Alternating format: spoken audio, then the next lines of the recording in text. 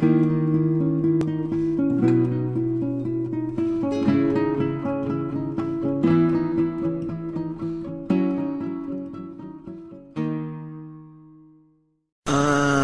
everybody, welcome to Rob's Rogues, and today we're taking a look at something very, very cool.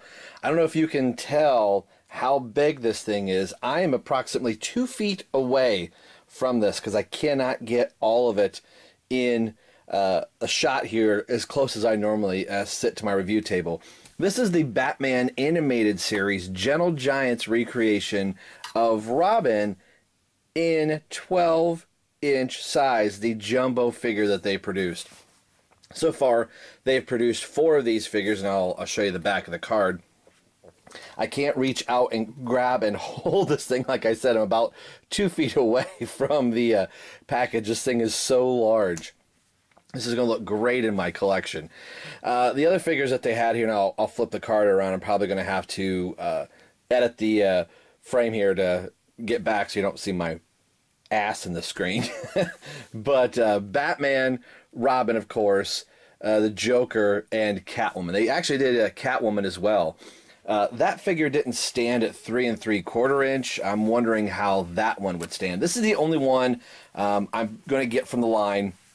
There is a Superpowers line, and when I get to the back of the card, I'll show that. I'm going to go kind of handheld here just so you can kind of see. They've recreated everything. There's the top of my wall there. They've recreated everything that the card originally had, with the exception of the glider that you can see right here. That's the picture that was on the original card back in 1993. So you can only imagine how large this glider would be if they put it in here.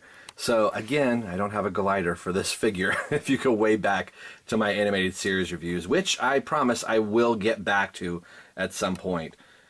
I got a cassette tape here underneath the card bubble to hold it up because it would lay down. And just like the original card did, it kind of jetted out from the side.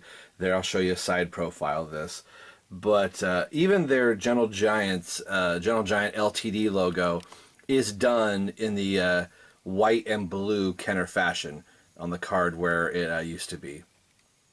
So they really did a knockout job on this. And just looking at the figure from here, they recreated this right down to the last wrinkle that is in the original figure. And I'll bring up that one so we could do a size comparison. Which, looking at it here in my view monitor and probably on your screens, you may not notice a bigger difference other than, you know, oh, we don't see the top of Rob's wall. Like I said, I can't get it all in here either, and I'm getting a weird glare from my lights because I'm not underneath them. You can see even the little J hook in there that this card would have been on the pegs at, you know, your local Walmarts. So let me reposition the camera here, and we'll get a look at the side of the card, and then we'll get a look at the back of the card. All right, not that anybody's really jumping up and down to see the side of the card, but I did want to show you just the bottom of it here. You can see my cassette tape here. Somebody may be saying, cassette tape? What is that? So I've got it just so it would be holding up straight for the review. If I, you know, pull this out, you know, he's going to kind of lean. I was kind of wondering that he might, you know, topple over during the review, so that's why that's. And here's the back of the card. Like I said, Batman, Robin, the Joker, and Catwoman are being done in the animated series line, and you can see down here at the bottom, also available in Wave 1, which I believe is probably going to be more, is the Superpowers line. Now, I'm really kind of surprised, not really. Yeah, I kind of am, with the Wave 1 figures that they have out there. Batman and Robin, I understand. The Joker, I can understand. But the Flash, not saying the Flash isn't cool, but I'm surprised they didn't do Superman in Wave 1. I know Wave 2 is going to have Wonder Woman, and this wave is already out, so Superman may already be there, and I'm almost positive he's already been released. Because I do believe Stu Murray 47, when I was saying that I was ordering this, he was talking about wanting to try and get a hold of Superman, so I believe it is out there. They also are doing a micro line. You can see how small that is. I have Batman and Robin. I picked up Lex Luthor for Stu, and I'm sending that to him. And just as big as these guys are, the jumbo figures, those guys are tiny. You can see just in the picture of the flash there. And those are sold at Walgreens. You may be able to get them a couple other places, but I think kind of exclusively that's one of the few locations that you can get them at. And then the rest of the card is made to look like the original '93 card, even with the proof of purchase down here that you used to be able to cut out back in the day. For those of us that are old enough to remember that, you'd cut this out and you mail it away and get another figure, whatever exclusive that might happen to be. Back in Superpowers Day, that would have been Clark Kent. You can see all of the product information. The only other thing is the top of the card, so bear with me. Don't really have to use my telescoping boom very often. I'm at the top of the boom. I can't get up to the top. But let's zoom out here a little bit. And there you can see the top of the card as it was created back in '93. So this is really cool. Now, one of the questions somebody may be asking is, Rob, are you going to open this? Initially, I didn't think I was going to open this. I'm not a big mint-on-card collector. My wife and I don't have any kids, so it's not like I'm going to leave this to my kids and one day they're going to be able to sell it. And somebody goes, well, Rob, what if you ever want to sell this? Am I going to sell this thing? No. You're going to have to pry it out of my cold, dead hands. Take it out of the casket. I could sleep with this thing. It's so big. But what they did is they put these tape tabs on here, and I watched a couple reviews of some of the other ones of these, and the tape tabs come off. Now, it won't be mint on card anymore, but this is a clamshell. So I'm not going to do it on film. It's going to be kind of pointless, but there's 3 tape tabs up top, 1, 2 on the side, 2 here. You could probably kind of see the tape tabs right there. So those will just peel off. So if I ever want to put this guy, we'll see if he stands there without the cassette tape. If I ever want to put this guy back in his box and display him like this, I easily could. It's just a couple wire ties down here. Undo the wire tie. So I won't be able to say this is mint on card, but to have the box. I'm not going to sell this thing. And I know, like, after I'm long gone, somebody could do an auction and try and sell this off. But at that point, I don't care. I got to enjoy it. I want to enjoy this thing. We'll get a look at the original figure next to this guy. And we'll also take a look at the '92 version of this figure, the Batman Returns Tim Drake Robin, and we'll see some similarities in this. Don't go anywhere. This is going to be a lot of fun. We'll be right back. He's so big. All right, I've got him out of the package. Here is the top of the card, or the top of the card, the back part of the plastic, and it just folds into these little channel slots right here. So I can easily replace it, no problem. And you can see the back of the card here. So this will be pretty easy, and it's just an inner slip case, slip bubble right here where the figure was sitting in, couple wire ties, and we're good as gold. All right, we'll be right back. Don't go anywhere. All right, now this guy I can get mostly in the frame here. So now that I don't have the big box to deal with, Robin does clock in right at about, like I said, 12 inches, just a tad shorter than 12. So Robin is a little smaller than what Batman would be, but essentially a 12-inch jumbo figure. Almost, he's not quite a foot. But what a cool figure. And they literally just blew this guy up in size. What a cool figure. This was probably one of my favorite Batman animated series figures from the whole entire line. I loved that they made the animated series figure, and this was a big one once I knew it was coming out. I believe he was like a wave 2 figure, I believe. They weren't necessarily doing waves necessarily back then towards the latter part of the line. They even recreated the very, very large cape for Robin, and it feels very much like that same material. And They stitched it the way that it was. Some ends on some people's capes were a little uneven, being that Robin had a two-toned cape. Now, what they end up doing is, I talked about this in my initial review for this figure and for the Batman Returns figure. This is essentially, actually, this is the 1992 Tim Drake Batman Returns Robin.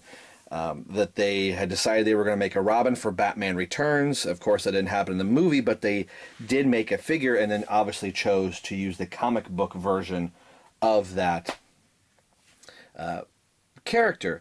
So his costume, this is exactly the way it looked like in 1992, and I do have the original 92 figure. The biggest thing you can kind of tell is the capsule spots here on the sleeves and here on part of the gauntlets, but the biggest giveaway is the belt and just the ab work that's right in here. Let's get a little bit closer so you can see all that. Just the way the belt looks. So I'm going to bring up the original Robin. Same exact sculpt. Down to the number of buttons, other than the Tim Drake R here. But there's the capsules on the side, the gauntlets there, the abs, and even the belt and the way that lays. So what they did in 93, when the animated series line was coming out, and by the way, this is the first Tim Drake figure ever, and you can see how the cape is. So what they did, they said, well, we have this body for Robin, so let's just produce the figure all over again and punch the camera. Give us this. Same exact figure, same body, just a different head. So it wasn't until DC Collectibles released their 6-inch action figure that gave us a true proper animated series look for the Dick Grayson Robin character on the TV series, because his belt never looked like this in the TV series, and didn't have the little capsules here off to the side. It was very much a, plain looking outfit. But what's cool is, now mine is a little bit still darker in color. I think some of the lighter ones, the green, had gotten a little bit more lighter, like the jumbo figure over here is. But what's so cool about this figure, they recreated everything down to the wrinkles in the boots. And the toe caps from the original Tim Drake Robin had his ninja boots with the little toe indentation right there. So you can see the wrinkles around the knee here, and hopefully the light is picking this up. Let's get it out a little bit more here, Rob. So there's the wrinkles and the folds on the boot here on the 3 3/4 inch. So if we bring Jumbo back up, there they are there. There's the ninja toes. So I don't know if they were able to get a hold of somebody from Kenner and say, hey, we would like to get your molds, and then 3D printed them or something like that, or somebody painstakingly went back through and resculpted everything, but I'm sure it's probably a digital scan of the figure. So for size comparison, let's see if I can get them both looking the exact same way here. Fold the cape over, fold that around. And my cape on, both my smaller ones I kept kind of laying flat. So here we are. This will give you a real size of what this guy looks like. There is the 3 3/4 inch animated series Robin next to the Jumbo Robin, if I bring up the Tim Drake version. So it's kind of cool that I have 3 versions of this figure. Don't know if there'll ever be a 4th, but this was really cool to be able to get this guy. So let's move his little brothers out of the way. So the articulation for these is standard action figure articulation for back in the day. Let's get up here so we can kind of see everything. Apologize for having moved the camera all around. So the head does look left to right. That's it. Arms, there we go all the way around. Legs go forward. Now can you imagine the Batmobile that Robin could ride in, or the Batcave command center? It'd be as big as my table. That's it for articulation. So I want to bring up a couple other figures that may be more in size with this Robin, so you can kind of see what he looks like with some bigger scaled figures. All right, keeping things in with the animated series line, here is from Kenner, their first attempt at doing some jumbo figures right before. I think this might have actually been Hasbro. It could have been Hasbro / Kenner at the time of the new Batman Adventures. They did make some larger figures. Here is the Tim Drake Robin with the Tim Drake molded body Robin, Dick Grayson.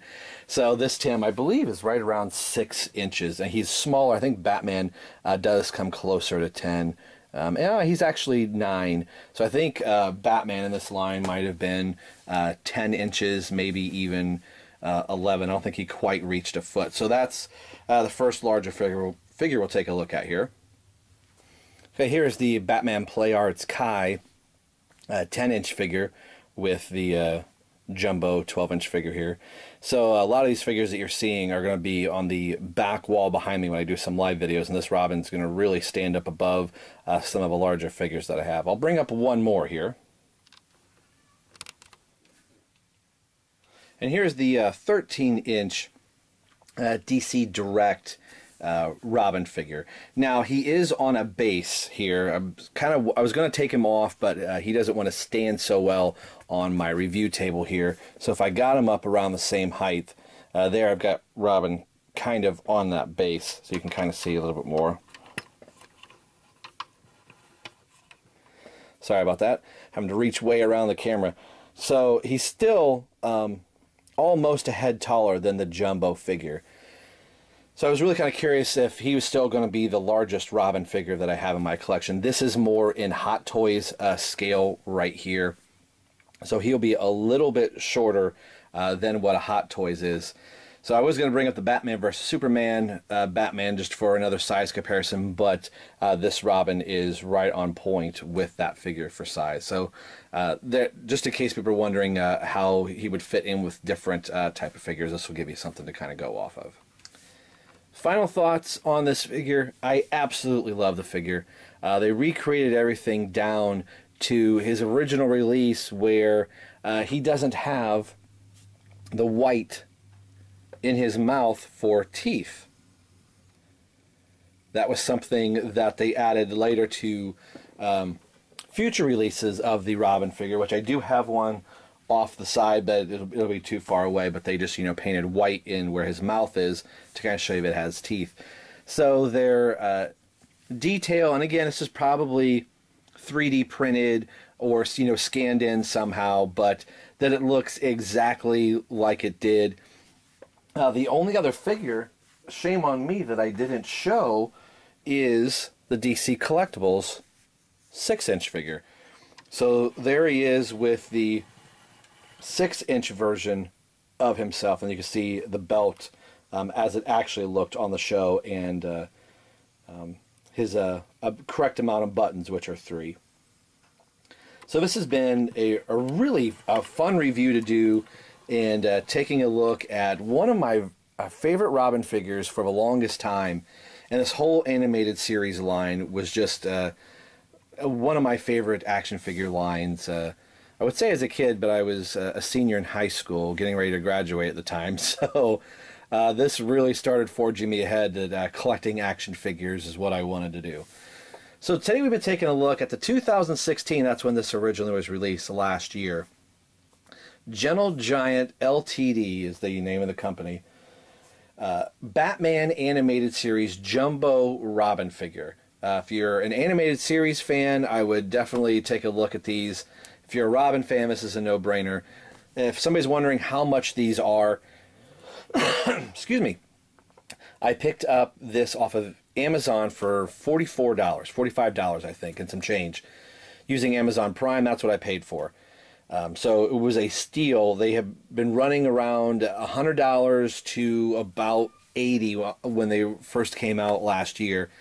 So I thought I'd wait a little bit. Sometimes waiting means, oh, if I didn't get it at the initial price, it's just going to go up and up. So they had 3 of these left. So $44, $45 is not bad at all. And if you've got Amazon Prime, that's it. That's the price out the door. So not that I'm trying to plug Amazon, but that's where I picked this up. So, as always, this is Rob for Rob's Rogues and the BatmanUniverse.net signing off saying we will see you guys next time.